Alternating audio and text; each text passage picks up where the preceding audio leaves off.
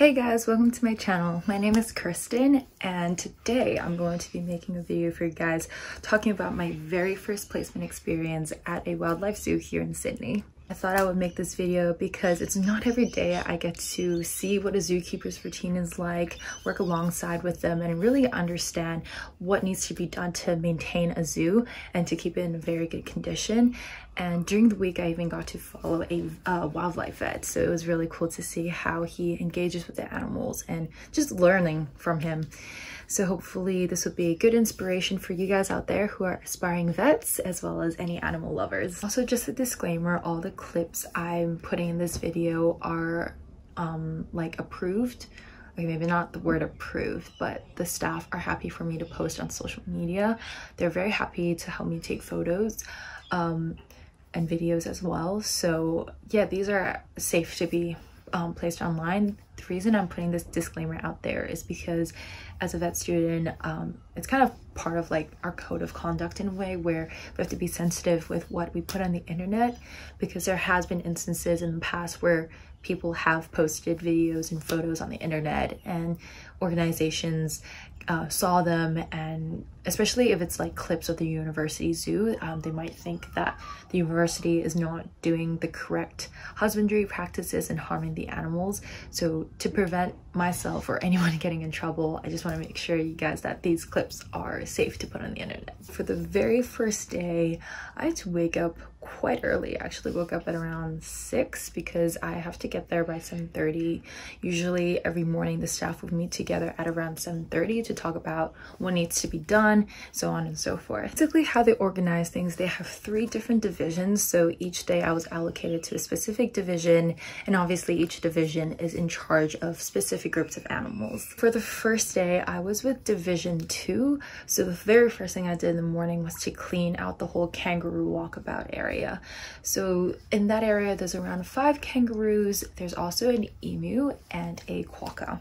So the emu, unfortunately, is lame. I think it was his left leg that's experiencing a lot of pain. I don't think it was a fracture either, but it was definitely experiencing atrophy because it's not using that leg as much. The quokka is so stinking cute. His name is Davy. There's only one quokka because the zoo itself is not massive, so usually each enclosure contains a really small amount of animals, usually just one actually. So Davy lives all by himself in his little enclosure. Sadly, he has cryptococcus, which is not commonly found in quokkas, but for some reason maybe they live in the same environment as other animals, so that might have caused some cross transmission. But Davy requires like a cream ointment, I believe, and I think some other medication. I just also want to quickly add that the Wildlife Sydney Zoo staff and zookeepers are literally the most friendly and helpful people that I've ever met on like a placement or just experiences in the past. They were so willing to answer any questions I have. They would actively ask if I have anything that I wanted to learn. So obviously for someone that doesn't have a lot of wildlife background, that was just so comforting. I was cleaning the whole kangaroo area. The zookeepers really emphasized that it's really important for me to be very thorough and just take out all the old bits of poop and old foods, because if the kangaroos ingest any old food, there is a possibility that there is bacteria hidden in that old food, and it will cause this thing called lumpy jaw, which actually could be lethal if it's not treated fast enough. Throughout the day, the zookeepers are super helpful. If there's ever any a chance for me to observe them administering medication, they will quickly pull me over and show me how it's done. So for example, I think during the afternoon that day, one of the zookeepers took me to where the princess parrots are and administered medication there. It was very impressive to see how they can just so swiftly get the bird, because I would be panicking if I was the one in there trying to catch the bird. So yeah, I was just really admiring their skills. And the very last sort of task I had for the day really is to make these things called enrichments for the kangaroos. So enrichments are basically we can use different types of objects. It could be cardboard boxes or little, I don't know, little crates that can be hung from a tree. Basically enrichments are, I call them toys that the zookeepers provide the animals to encourage any natural behaviors such as foraging food, so that yeah, they would have better welfare because they're able to perform their natural behaviors. And also because usually food is just fed to them and it's just so easy for them to access to food, and yeah, it's just not good for them if they're not working for their food. When during the day I had to do this thing where, well, I observed the zookeeper feeding frogs and she offered me to feed I think 2 of them. I was so nervous because I'm usually not this up close to frogs, and I don't know, they were so enthusiastic when the zookeeper was trying to feed them food, and they would just hop on the pair of tweezers and I would just be like, oh my goodness. But when it was my turn to try to feed them, I think the frog that I was asked to feed is either full or they just don't want to eat anymore, so I just like stayed there for a solid minute and nothing happened, so we just moved on to the next thing. And after that, what I had to do was actually go inside of an enclosure, which was so unreal because I'm never on the other side of the glass. But they asked me to walk inside one of the lizard enclosures to feed them live crickets, and it was really cool because I could see kids and their moms and their parents or whatever, whoever they were with, just outside the glass staring at me and trying to stare at what's in my bucket. I just really felt the pressure because it was my very first time feeding lizards, and I felt like I was looking like an idiot because I kept on dropping the crickets back into the bowl. The tweezers were so hard to use, but I managed to feed all 5 of them, and I felt very proud of myself considering that I've never had a pet lizard or fed lizards before. And usually at the end of each day, what happens is all of us volunteers usually go down to the kitchen or food prep area and just help clean out the kitchen, just scrubbing the floors, mopping them dry, so on and so forth, just to make sure there's not a lot of cockroaches hanging around. Let me just say, day 2 was my personal favorite. I think it was probably the highlight of my entire placement. So for day 2, I was allocated to Division 3, and they're mainly in charge of nocturnal animals and koalas. So for pretty much the entire morning, I followed this one zookeeper around just to clean out all these nocturnal animal enclosures. So I was able to step inside the enclosures of a lot of native animals in Australia, including bilbies, rufous batongs, a lot of different reptiles, and I think there were bats, but I didn't go into the bats enclosure. Oh, and also spinifex hopping mice. They're like these little cute mice that are just so adorable. So what I had to do for the mice was mainly just sifting through the sand in their enclosure, because a lot of the old bits of food and little pieces of poop might be hidden within the sand. So it's really important for me to make sure that sand is clean so they don't get like any diseases or anything, or eat their own food or their own old food, because that would be so bad. We also took out a snake to sunbathe. It was a, oh, was it a python? I forgot, but you guys will see it in the clip. But it was really cool just to casually take a snake out and just lay it in the sun and watch it sunbathe. I don't know, just it was so cool. A bit before lunch, actually, one of the staff over at Sea Life invited me and my friend, who was also in the placement with me, to head over to pat a dugong, which was insane.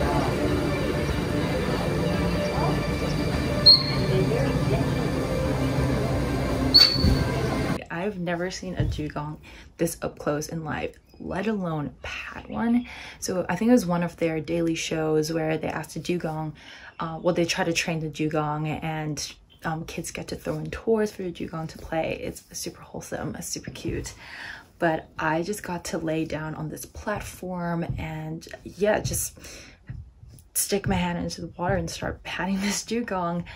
I don't know, it feels, the skin of the dugong is very smooth, but it also has like sparse hairs along its back. I'm not sure about other parts of the body, but I was only able to pat the back, and I don't know, that was also something that felt surreal. After lunch, I was able to head over actually to the crocodile enclosure with the zookeeper, because near the crocodile enclosure, there's actually this turtle that requires a bit of training, and it was just so interesting to observe. Just like training dogs and cats, which I'm more familiar with, they use the same tactic, which is positive reinforcement. So what the zookeeper did was to place this rod with like a bright orange ball on the end into the water, and the turtle would know to swim up because it's expecting food as a reward. So they just keep on doing that. Yeah, just to really reinforce that behavior. So that type of behavior is really important when they want to check up on the turtle. So whenever they put in the rod, it would know to swim towards it. So yeah, it's ready for some sort of checkup or medication in the future.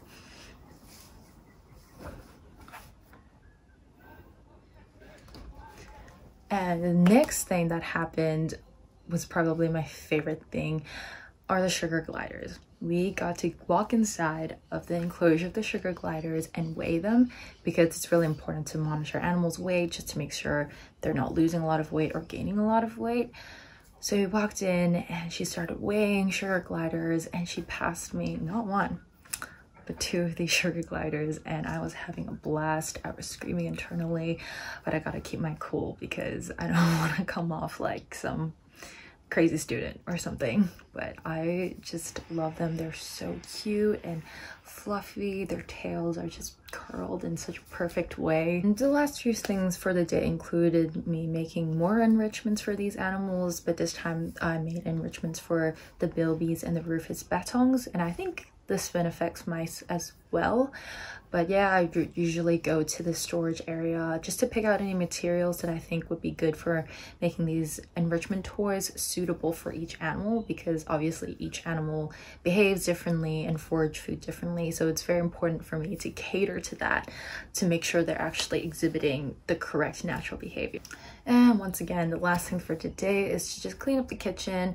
Not the most exciting, but it's good that I'm helping out the zookeepers. Day 3, I was with Division 1. They're in charge of a few enclosures around the zoo, actually, quite a wide range. The first thing I did in the morning was actually to clean out the wallaby and wombat enclosure. I actually had to climb up to the rocks and sweep down any like crunchy leaves and bits of poop. Honestly, throughout the placement, I just helped the zookeepers clean out the enclosures mainly. Just, yeah, really sweeping a lot of poop and just cleaning things. But that's just pretty much what you expect when you go on placement. Yeah, don't expect too much, especially during the first year, because I guess I know that I don't know that much yet. So it's very natural that I don't get to be as hands-on when it comes to treating animals, things like that. So it's good to have that open-minded mindset, so you'll still get a lot from a placement. Because during when I was just staying on the rocks, I really had to make sure I wasn't gonna fall off because it was quite high off the ground. And yeah, the wallabies would be really curious and like come up to you and trying to sniff you and see if you can give them extra food. They're just so cute, but they're also like, they bit my friend, so I got really nervous when I was around them, especially when they're trying to like beg for food. I just wanted to be careful. Also for the wombat, he was so cute. His name is Ringo. He's just like this, he looks very cuddly and cute, but I just learned that wombats can bite you hard. Like they can actually take off your kneecap if they feel threatened by you. The things that I had to do during the morning was to clean out yabby cages. They keep yabbies for food for certain reptiles, I believe. And also I cleaned out the live food section. So as I mentioned previously, you would or not you, but the zookeepers would have to feed frogs or lizards live cockroaches or crickets and other types of insects. So they keep them in like a nice place, so those little like containers that are where the insects are living must be cleaned as well, because you don't want them to die, because that would mean they don't have any food to feed the reptiles or frogs. To be honest, this day wasn't super duper exciting because the team that I was on, there were 2 men down. Like something happened and they just couldn't come to work. So I could tell the remaining 2 staff members that I was with, they were feeling quite flustered and just, yeah, rushing around a lot. So I felt like that day my step count really went up because I was just walking up, walking down, walking back, walking forth, just to grab stuff for the staff. But yeah, I was still really grateful that they were still willing to take out their time to just give me jobs to do and make sure I was actually enjoying my day. During the afternoon, pretty much I was just, yeah, observing the zookeeper preparing food for the numbat, tree kangaroo, and some echidnas at one of the areas within the zoo. The numbat was so cute, but he's so agile, and turns out he can really nip you hard if it feels threatened. I've never seen a tree kangaroo this close up before, but he's just really cute. Like, he looks really derpy at certain angles. So yeah, it's probably one of my newfound favorite animals actually. And during the end of the day, one of the staff member that I was with, she was just so nice. She was like, I feel really bad that you didn't get to do any exciting things today. I'll try to make it more interesting for you. And she actually told me or asked me to go to the cassowary enclosure. So cassowaries are dangerous animals. So yeah, it was like you have to be behind this fence when you're trying to feed it because it can attack you. It has the potential to. But I pretty much did the cassowary encounter that guests would do if they were to pay to do the encounter. Funny story, I like to tell people about this. When I was a kid, I actually had a nightmare that a cassowary tried to eat me. So I guess in a way I was overcoming my fears. Day 4 is vet day, also another favorite day of mine because finally something that's more related to what I do. The vet we followed around, I can tell he's very knowledgeable. He had many experiences. He actually set up a course at TAFE for anyone that wants to be a zookeeper and require some sort of training. He knows a lot about exotics, especially birds, and he even heals like spiders. Talking to him, it made me realize my passion really matters. It doesn't matter if I'm like ranked first in my entire cohort. I just really need to drive myself to continue to learn because learning never stops in any industry really. So I'm just really excited for what I'm about to experience in the future actually. A few things that we kind of checked up on was the emu that I mentioned before, the lame leg, obviously that needs to be checked up on. To continue to, he continued to communicate with the staff there to see how they can train the emu to make sure the emu is walking and using his muscles.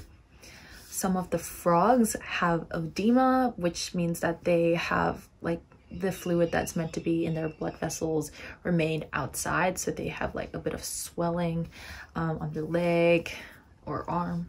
And in order to fix edema in these frogs, they need to make this some sort of reptile fluid to soak them in so that the osmotic balance would be balanced out again, so then the fluid will go back to where it belongs and it would stop swelling. The quokka that I mentioned before, Davy, was brought into the vet block just to take a blood sample to put it under anesthetic. So under anesthetic, I got to, hear its heartbeat, kind of see how fast or slow it was going to be like. And yeah, they gave us tips on anesthetics because obviously that's something that you would use a lot, whether it's in domestic, well, especially in domestic work with cats and dogs for like surgeries such as neuter. They also took a lot of blood samples from a few koalas, so it was just really cool to see what's the proper restraint of koalas because I've never seen that done before obviously. And yeah, it's really interesting to see the temperament of the different koalas. Some are very cooperative and some are not. Same with dogs and cats. The main reason that they wanted to take blood samples is to monitor for cryptococcus because obviously they don't want that to spread across all the koalas within the zoo. How can I forget to talk about this? So basically during the middle of the day, they wanted to release 2 young princess parrots into the enclosure because into the zoo because the entire zoo is actually covered with nets and birds within the zoo can actually freely fly anywhere that they would like. So yeah, that's just a really cool feature of the zoo. And someone told me to help fetch in like a little small net to just quickly grab the birds and just set them free. I didn't realize how low the entrance of the cage was, and I bumped my head onto the cage and it started bleeding, and I was just like, oh my goodness. But thankfully the scrape wasn't as bad as I thought. But yeah, it's definitely a souvenir for my placement, but I'm sure it'll go away in a few weeks or so.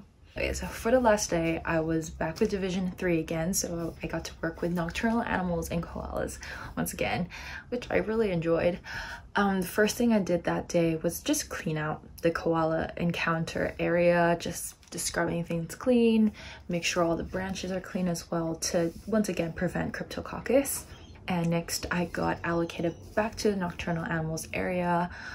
For this day, this zookeeper I followed was such a standout. She was actually the one that kind of changed the whole zoo volunteer program to make it more immersive for us so we can learn more, which I was really thankful for. She taught me so much. Yeah, she was just very willing to answer any questions once again and give me tips on how to just clean out the enclosures and ensure the animal welfare of these nocturnal animals. So I did the same things and just cleaned out the bilbies, the rufous batons, and the spinnies as well, just giving them food and once again just sifting through the sand for anything that's old. So after that, I was able to go up to the koala encounter with that same zookeeper. She was very willing to talk about any husbandry practices with koalas, any general facts I want to learn about koalas. Yeah, it was just really cool, and she allowed me to kind of pick down the eucalyptus leaves to smell the different types of eucalyptus, because each of them have, yeah, quite a subtle difference actually. Just to debunk a myth out there, no, koalas don't get high from eating eucalyptus leaves. It's just because eucalyptus is so low in nutritional value that they appear very lethargic. It's just because they don't have that much energy in their diet. The zookeeper that I was with gave a very good analogy, which was, imagine if someone gave you celery juice or just a bundle of celery and asked you to do like really physical work. That's why the koalas look very high or tired all the time.